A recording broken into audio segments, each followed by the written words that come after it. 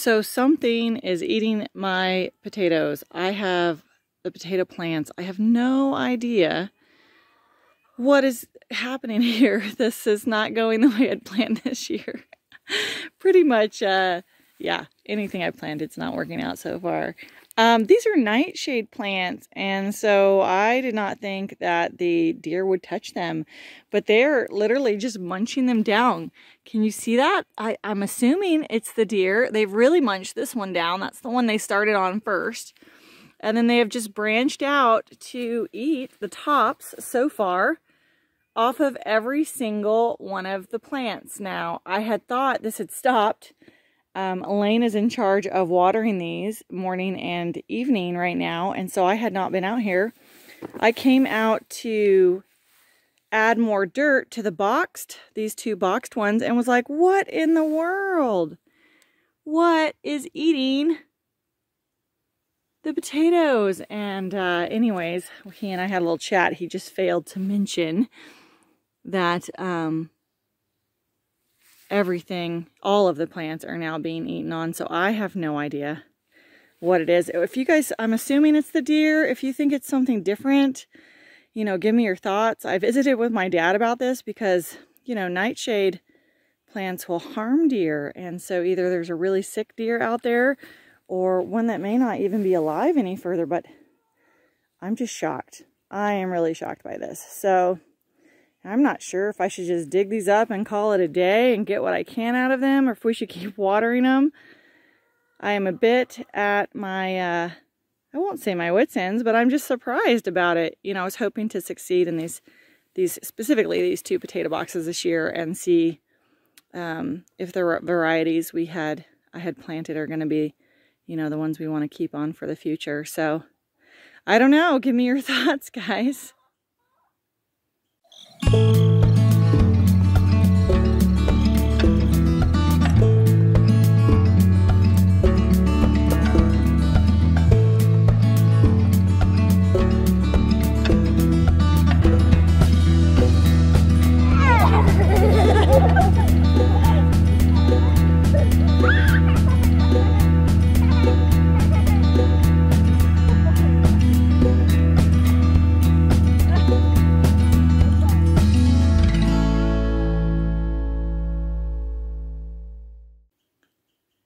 Everyone, well, you've seen the potatoes. If you have any thoughts on what in the world is causing that other than possible deer, or even if you think it's the deer, let me know. Like I said, I'm just not sure what to think of this. Next year, everything will be in deer fencing that we'll be putting around the garden area, so that won't be an issue. But this year, I thought I'd be safe with potatoes, and apparently I'm not. So, oh well, better luck next year. We're going to head into the house for the next part of this video, which is making instant meals. I find sometimes we just get super busy, and then if I don't have anything pre-cooked in the refrigerator, then I'm just throwing kind of some junk at my kids, which I'd rather feed them a healthy meal that's important to us.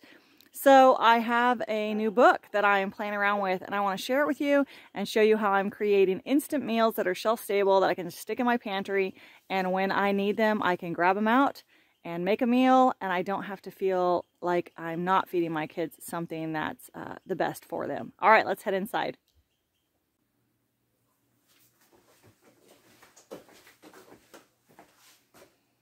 Hey everyone, we are back. We're getting ready to make these instant meals, and the book that I am using, I'm going to flash it up on the screen so you can see it, is the Instapot Meals in a Jar. And I'm super excited about that because I love using my Instapot, and I can just have this pre-made, throw it in my Instapot, put the numbers on there that it states to do so, and walk away and know that I'll have a meal for my family in a really short period of time. So Ruth Mary, can you say hi? Hi. She wanted to help me with this morning, and so we're going to get started. And the first meal we are going to do, we've got all of our ingredients set up, and so I am just going to start working with her and directing her to get it done. Wow. Okay, we're going to do cream corn chowder. I've made this one before. I had a friend whose kitchen went out, and all she really had to cook with was like her barbecue and her Instapot. And so I made her some Instapot meals and took them to her, and she just loved this one. So we're going to use a half a cup of instant mashed potatoes. Okay, and I'm going to show you.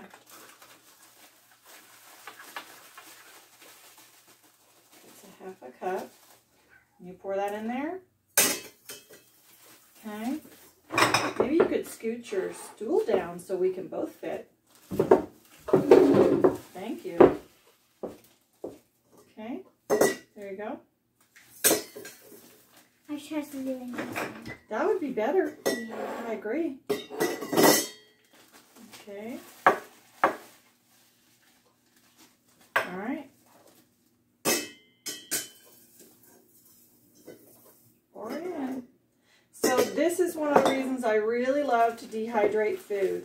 So all of these meals are shelf stable because I'm using either my dehydrated foods or some of the bulk dried foods that I purchase, like beans and lentils, things like that. So this is one of those areas that it's wonderful to use it in. So here's my dried onions that I did last year. This is, so it means a 1/4 cup of dried onions, so that's the 1/2 cup. Oh, they must be in the dirty dishes. We'll use this one. There's all my stuff in my cabinet. Okay, so we need a 1/4 cup of onions in each one. Put it in that one. We'll just go back. That way we don't lose track. Smells very nice. It does smell good, doesn't it? Onions. We love onions. Yeah, I like white onions, but not. I don't like. Well, the ones, the kind that are spicy, I don't really like. But when they're not spicy, I can eat them. But sometimes I can eat the white ones when they're spicy because they're not super spicy. Well, not all white onions are spicy. Some of them are sweet onions, right? Yeah, like the that's dahlia right. onions. That's the ones that I eat. All right, we've got our 1/4 cup of onions. We're going to use 2 tablespoons of carrots. So we've got our dried carrots right here. Can you open that up? We need a tablespoon. A tablespoon? Mm-hmm, I got to grab one. How do you open this stuff? Oh, so that is, sorry, it is vacuum sealed. Mom vacuum seals them to keep them fresh. I'm going to make sure. Oh, Mommy, you're so strong. Thanks. So it's 2 tablespoons of dried carrots. Can I do this one? I'm going to get this down a little lower so it's just easier to scoop out. And then you can, okay? All right, 2 of these in each one of those. Can you do that, please? All right. And then we need to do the celery the same way. Want Mom to help? Yeah, I can't scoop it. It's kind of in there pretty tight. There you go.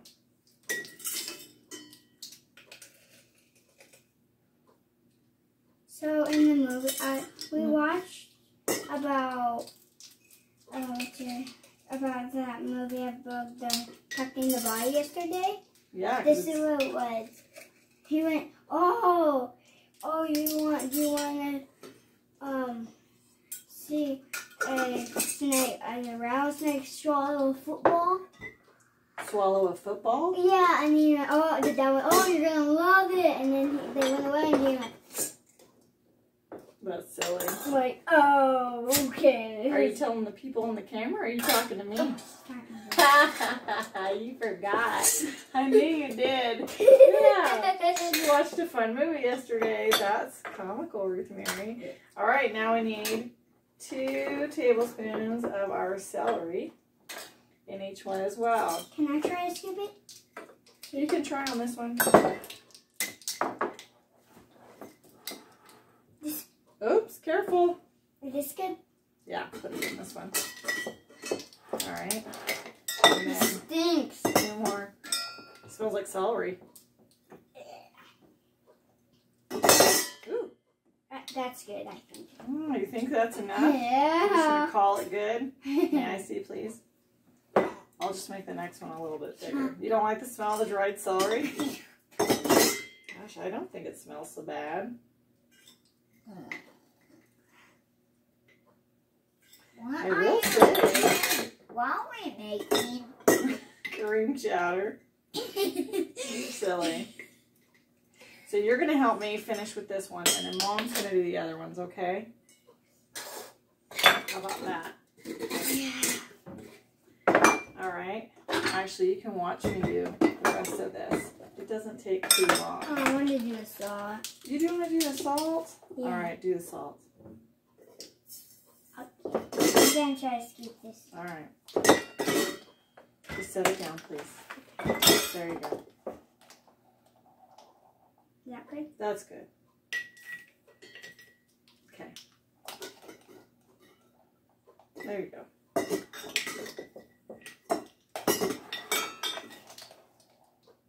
All right. Thank you, Ruth Mary. Thank you for helping me. Yeah, I want to still help. You still want to help? Yeah. Okay. Well, we'll finish this one, and then I'm actually going to do the next one. So then we need a teaspoon of thyme, and I'm actually going to clean. No, I guess that's fine. I just don't want them mixed. I'm going to do this one only because it's a little bit. Now that smells good. Do you like the smell of the thyme? Mm-hmm.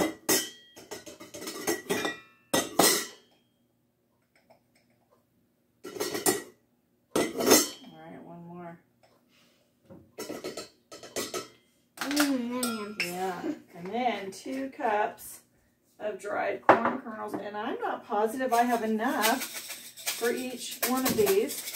Sometimes you have to shake it up. There we go. So we'll just get 2 of them then. Now I need 2 cups. Okay. This is a half a cup, so that's only half a cup. So I actually need 4 of the half cups. Mom, why are you talking at the video? What? What did you say? Are we not talking at the video? I was talking to them. I'm talking to you and them. All right. Yeah, that's funny. Okay. Well, I think. Oh my goodness!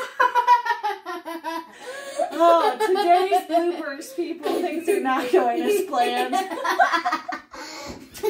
We'll be right back.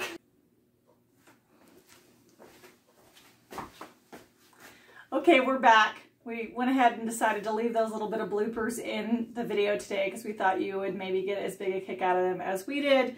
And Ruth Mary understands that we're going to try and speed up this video a little bit because kind of the point is to show you that this doesn't take very long and we can get these done and have these instant meals.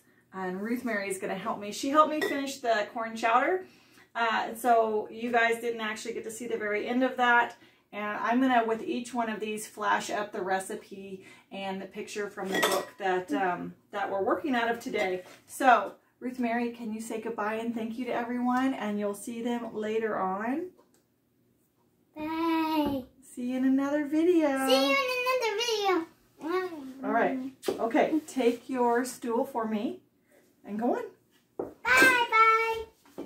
Okay. All right.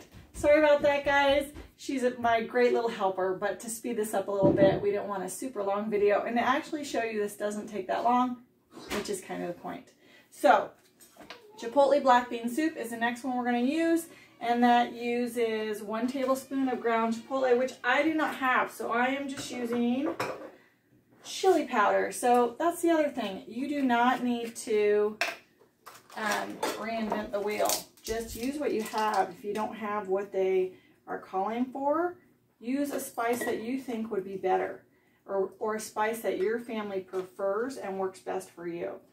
I'm hoping this actually won't be too spicy. My husband really likes a lot of spice, but my kids and I are not, don't like as much spice as he does. I had to bring out the bigger thing of cumin. We use a lot of that in our home. So 2 teaspoons of cumin. And I'm just going to whip these 2 up and show, or these 4, and show you that this just does not take too much time. And it is just worth, for us anyways, doing it. If I put another cumin in that one by accident, it doesn't matter because our family loves it. I throw it in all kinds of things. And then some paprika.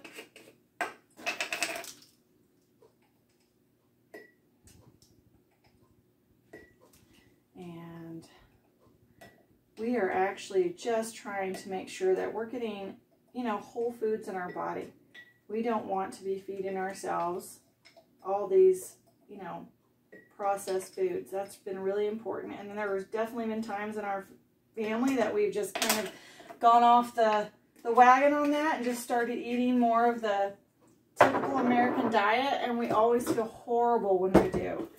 So it's just really important that we eat as much of a whole foods diet as possible. And then we really want to incorporate more of a live food. I have definitely done that. My kids, you know, they do in the sense that we eat a lot of raw vegetables and salads and things like that.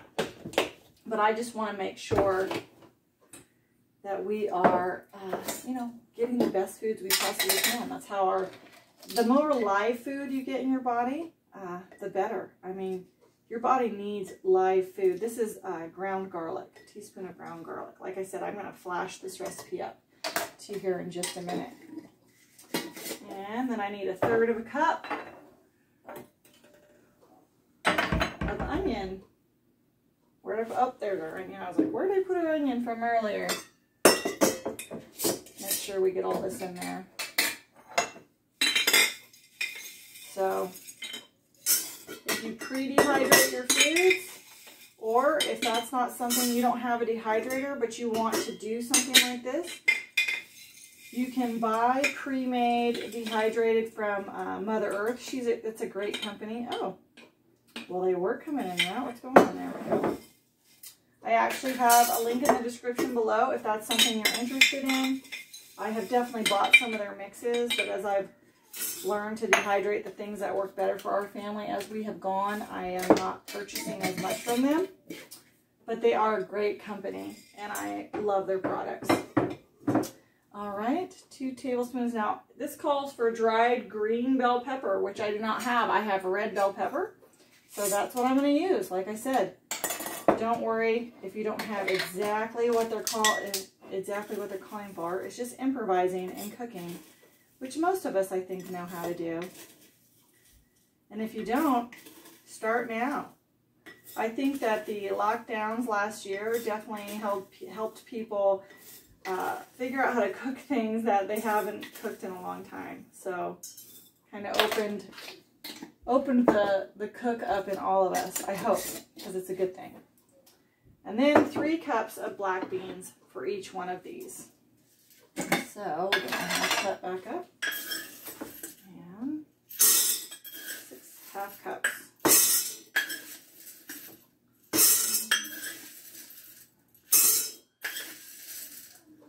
Kind of crazy to think that all this would fit into the jar, but it does just right. It's really full. I want to show you that real quick. It's definitely really full, but we're just going to put a canning lid on here. We're going to air seal it or vacuum seal it, and I'll show you how I'm going to do that. And then we put it on our shelf, and it's good to go. And I just am so excited to have these on my shelf. So I guess really, in all honesty, counting this is unnecessary, so I'm going to stop. Basically, I just got to fill this bad boy to the top.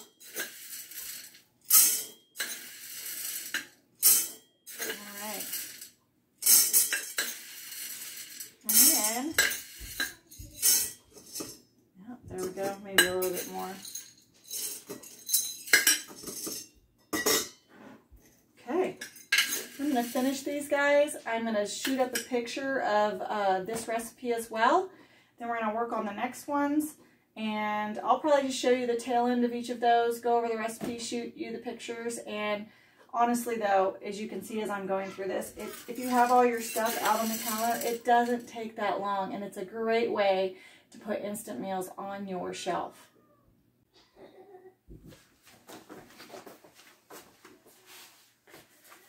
Alright, so we finished up making the Instapot instant meals in a jar.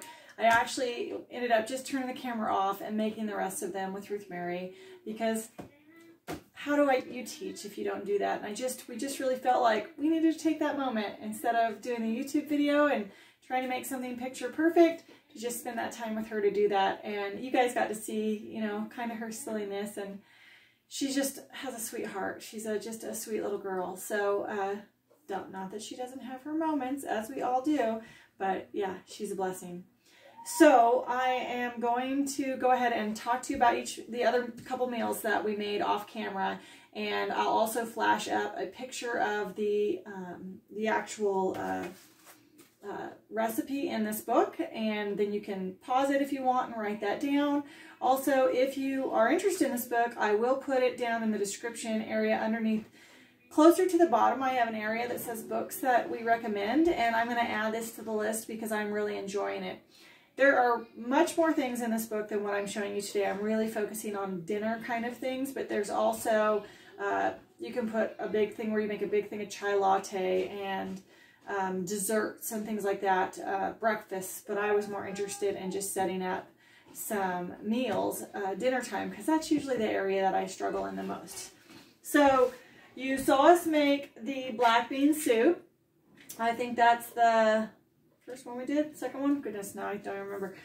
Second one. So the black bean soup, and that's on page 86, and here is that recipe right here. And then you saw us make the creamy corn chowder, and this one I have, like I think I mentioned just a little bit earlier in the video, was highly recommended. Told me that it was great when I made it, got it ready and gave to a friend of mine. The two that you didn't see were curried lentil soup, which I'm super excited about, and also 3-bean vegan chili. So obviously these are all vegetarian. There's no meat in them. And I'm okay with that occasionally. I actually feel like we eat a little bit too much meat, and so once in a while having a meal that doesn't have any meat is fabulous. But if that's something you prefer not to do, I also keep on dehydrated hamburger on hand, so I could actually just throw that in there and call that good.